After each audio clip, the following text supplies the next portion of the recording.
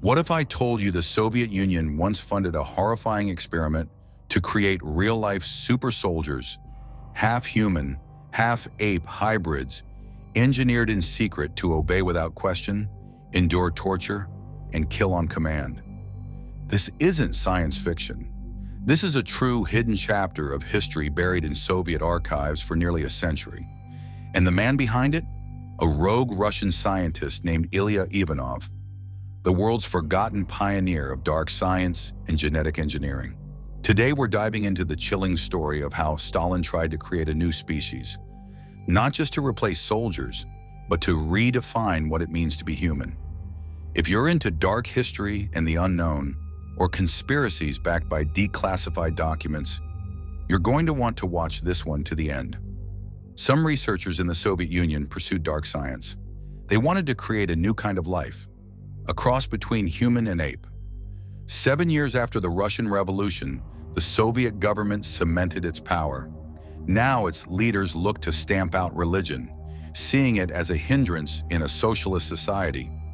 Lenin and Stalin were both convinced they had to absolutely eradicate religion if they were going to bring about the glorious communist revolution.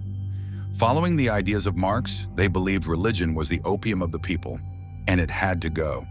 To further that cause, Stalin turned to a scientist named Ilya Ivanov, who had an unusual interest in human genetics. To show off the potential of this new science, Ivanov had already produced crossbreeds.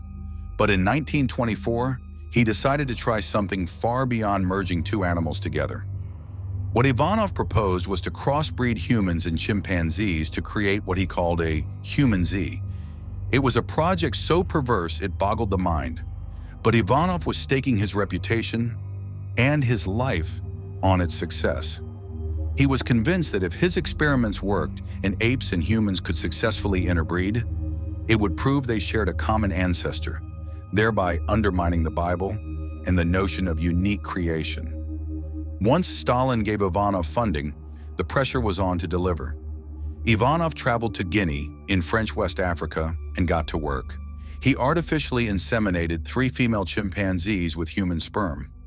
Unsurprisingly, it didn't work, so he decided to flip the experiment, using chimpanzee sperm in a human woman. This was so dark and perverted that it proved too much for the authorities in Guinea. They had had enough of Ivanov and expelled him from the country. Ivanov was terrified at the prospect of failure. He had received serious funding from the USSR, and this was not a government to disappoint. Stalin was known to kill anyone who made a promise and couldn't fulfill it. When Ivanov returned to Russia, he tried to recruit new subjects for his experiments. He aimed to entice Soviet women into being artificially inseminated with chimpanzee sperm. Then the real purpose behind Ivanov's grotesque experiments was exposed. Stalin wanted regiments of completely obedient, super-capable super soldiers.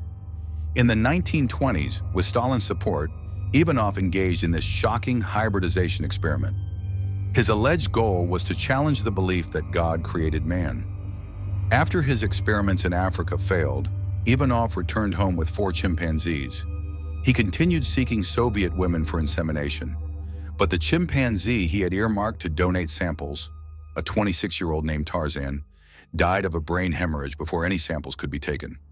Ivanov was officially a failure, and Stalin did what he did to those who disappointed him. Ivanov was sent to the Gulag. His notes and research disappeared for decades, lost in the labyrinth of Soviet archives. When they were finally uncovered, they revealed something new. The real hidden purpose of Ivanov's experiments didn't become known until 2005, when a revelatory story was published in the Scotsman newspaper. The paper revealed that this was never just about undermining religion. It was about developing a new breed of half-human, half-ape super soldiers. It sounds like something out of a comic book. But according to the paper, Stalin had ordered Ivanov to create a living war machine for the Red Army. Consider the physical characteristics of chimpanzees: incredibly strong, resistant to pain, indifferent to diet, and willing to endure abuse. What Stalin wanted was regiments of completely obedient, super-capable super soldiers. Stalin's hybrid human-ape army, however, never came to be. While Ivanov's name faded from public memory, The disturbing ambition behind his work never really disappeared. In fact, many believe his failed experiment was just the first step in a longer, darker journey.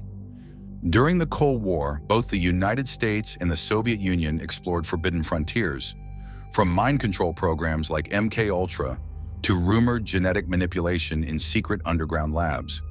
What if Ivanov's failed human-ape hybrid was simply too ahead of its time? Some declassified files suggest both sides pursued their own versions of a real super soldier project, not by mixing species, but by enhancing human traits through chemicals, conditioning, or even altering DNA.